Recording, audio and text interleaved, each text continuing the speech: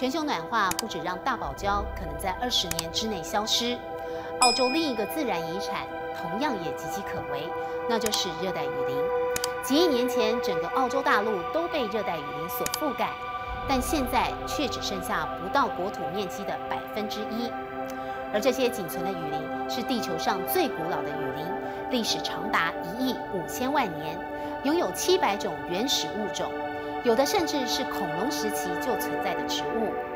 但由于全球气候异常，将近400种的动物濒临灭绝，其中无尾熊的数量从数千万只锐减成4万只，而拥有6500万年生存历史的食火鸡，现在更只剩下900只。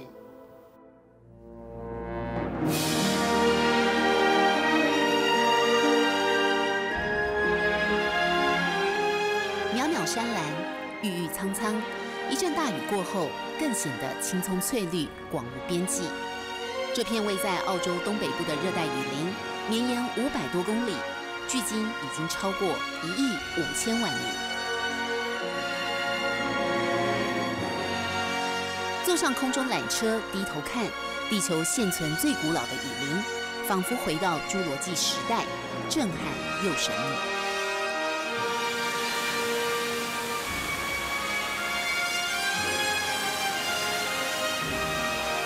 一年2000到6000毫米的降雨量，在雨季化作奔腾的瀑布，犹如千军万马宣泄而下。我们跟着水流进入最原始、人类从未开发过的雨林深处。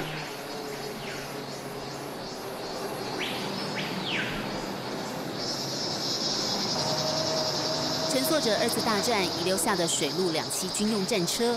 驾驶者是拥有33年经验的生态解说员 Murray。This type of fan palm, the family is about 100 million years old. The giant tree fern families, about 150 million year. They used to be dinosaur food. 梭罗树、苏铁或是高耸入云的贝壳山，在这片热带雨林里。随便一棵都是亿万年前就存在的物种。澳洲大陆曾经被热带雨林完全覆盖，数百万年来的气候和地理变迁，如今只剩下东北部海岸线约90万平方公顷的雨林，只占国土面积的0.26%。虽然不大，却被公认是世界上最多元的自然生态区。Umbrella tree. They attract many birds, many butterflies. The umbrella tree is a primitive tree family. Its family is over 80 million years. 4亿1500万年来，澳洲遗世独立于其他大陆，生存在雨林中的物种几乎就是地球生态演变过程的活化石。现存的2800种生物，有高达700种在世界其他地方不曾出现过。和树干一样的保护色，动也不动。博伊德的森林龙是澳洲热带雨林独有物种，但却也备受威胁，因为无法适应越来越热的温度变化。科学家预测，2050年全球将有100万个物种会灭绝，而森林龙注定是其中之一。事实上，在这片古老雨林中，高达395个物种和森林龙处境相同，都因为暖化巨变濒临灭种边缘。醒目的蓝脖子，头上顶了个头盔，犀利眼神，锋利鸟嘴，脚趾3爪好似匕首。鹤驼，俗称南方食火鸡，6500万年前就栖息于澳洲热带雨林，最多可以长到200公分，比人还高，是世界上最大不会飞的鸟。但强而有力的鸟腿，一个飞踢配上利爪，可以撕破敌人的皮肤，把内脏、肠子一并攻出，是世界上最危险的鸟类。但它现在的处境似乎更加危险。Over the last 5 years in North Queensland, we've lost a lot of the cassowaries. In 2006, we had a large cyclone, a really big storm came through, and it devastated a lot of the rainforest to which the cassowaries live in. The population back then was said to be around the 1,500 plus cassowaries in the wild. Then after that storm, a lot of the rainforest was ripped out, so these birds didn't have a food source. Unfortunately, after a while, the numbers started to decline.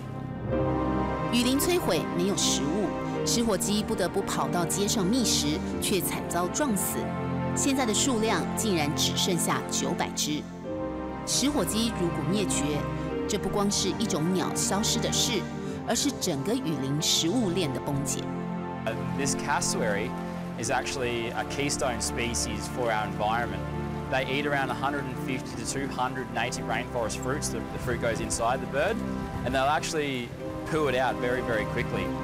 Now, what they then go do is they turn around and eat their own poo. Now, by eating your own poo, you get the seed the second time, you break the fruit down even further, and then the seed softens enough to germinate, in which then the seed then starts to grow. Without the cassowary, trees don't germinate, so the rainforest starts to die out. We don't have a home for these animals, and they don't have a food source. 热带雨林不光是被风灾摧毁，全球每分钟有24公顷的雨林被人类砍伐，一年共计13万平方公里的雨林消失，相当于3个半大的台湾。照此速度，2030年地球上将没有热带雨林的存在，而过半数的物种也将消失。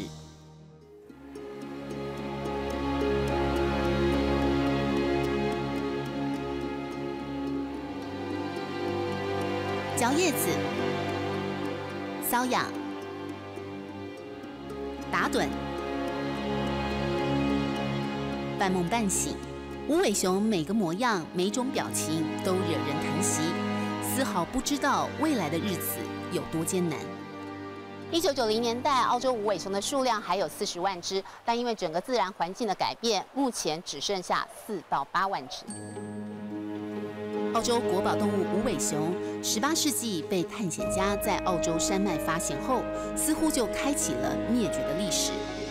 原本有几千万只，但1880年到1920年遭到猎人疯狂捕杀，市场上出现300万只无尾熊的毛皮，加上破损不能出售的，至少有1000万只无尾熊被杀。近几十年，更因为环境开发，加上全球暖化导致的森林大火，无尾熊所栖息的尤加利树越来越少，让这个为数已经不多的可爱动物也快要濒临绝种。The main reason is it's because people are cutting down their natural habitat. Koalas only live in specific areas, and those areas quite often are the same areas where humans like to live. And so quite often they'll clear the land, and then the koalas have nowhere to go. They do go down on the ground sometimes, and then of course they can be attacked by dingoes, or domestic dogs will go after them, and sometimes feral cats will have a go. And unfortunately, we do have quite a few koalas in certain areas that are injured by cars. 无树可爬、无叶可吃的无尾熊，再也没有足够的栖息地生存。昆士兰黄金海岸一带的无尾熊，2003年以来数量已经减少了80%，每年更有约4000只的无尾熊面临车祸或是被野狗咬死。澳洲无尾熊基金会预估，30年之内无尾熊就会面临绝种。2012年，澳洲政府终于正式将无尾熊列为濒临绝种的动物。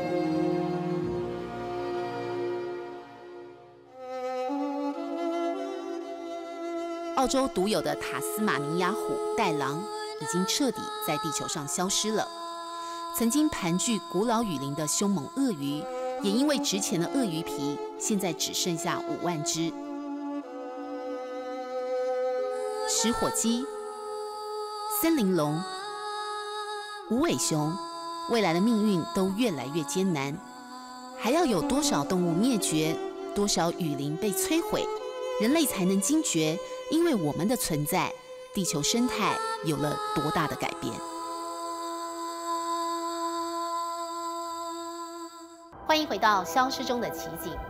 为了对抗全球暖化，澳洲政府在去年底通过了历史性的干净能源法。从2012年7月起，针对全国前500大的碳排放者开征碳税，来遏阻2氧化碳的排放。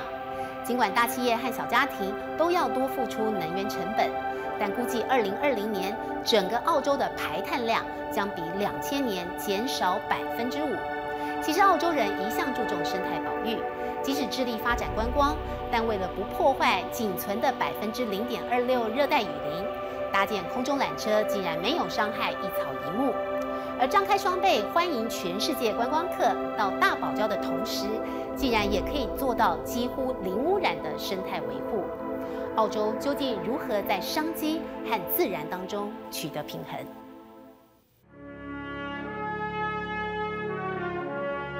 居高临下俯瞰穿越1亿5千万年历史的热带雨林，深刻感受地球演化的百变生态。这条全长7.5公里的空中缆车，是人类与自然和平共存的一种方式。We didn't go cutting out those areas to build the station. And everything you see around us, all the concrete, all this boardwalk, this was all brought in by helicopter. The rope of the helicopter was 100 metres long or more. So the rotor wash from the helicopter blades didn't disturb any birds in the trees or any animals. 1995年建造的空中缆车创下世界上最长也最环保的纪录，因为光是审议就长达7年，而建造了1年间没有出动一台大型机具开发，而是用卫星定位、直升机悬吊安装，35个塔柱全是由80名工人徒步走进雨林，一草一木安好无损。Before they built, they took every little plant that was in the area, they took away the topsoil, and they put the plants in pots. They built the tower, and after the tower was built, they put that little tree right back in the same place they took it from. 斥资100亿台币的空中缆车夺得世界环保与建筑成就大奖，1万年的雨林首次没有因为人类活动受到干扰，得以保存，生生不息。即使是工人行走的雨林步道，也都刻意挖出树洞，让树木循着生长方向自由发挥。人类的需求在这片雨林当中绝对不是第一位。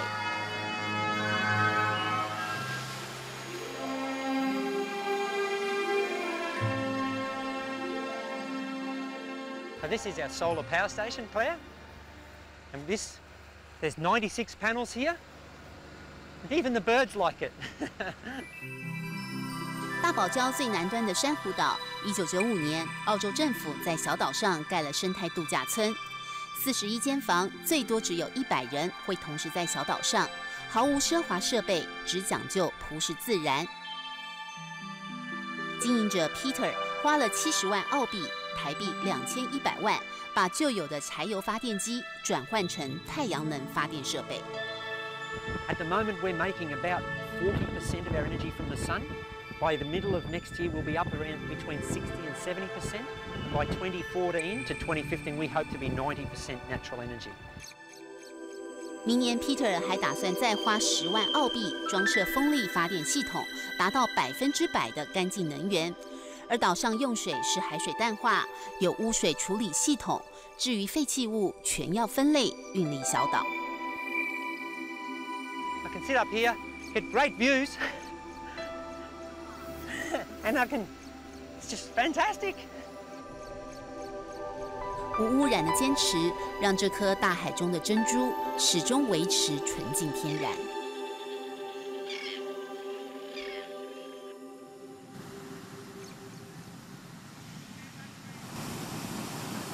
凌晨4点，我们随着热气球冉冉上升，迎接着地球第一道曙光。从高空向下俯瞰，广阔大地，百态万物，孕育了今日的富饶国度。历经越来越多风灾、旱灾与物种灭绝的劫难下，南方古老大陆人民已经深刻体认。这颗转动了46亿年的美丽星球，值得我们更好的对待。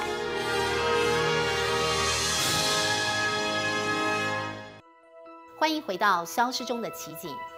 采访澳洲的旅程，我们有很深的感受。近距离接触大堡礁和雨林，才知道我们居住的地球有多美。而一个真正文明进步的国家，不是只会求经济发展，而是更懂得尊重自然，保护生态。减少碳排放，对抗全球暖化，保护自然遗产，是每一个地球公民的责任。别让珍贵的奇景消失在人类愚昧的决策当中。今天非常感谢您的收看，我是舒梦兰，我们下次再会。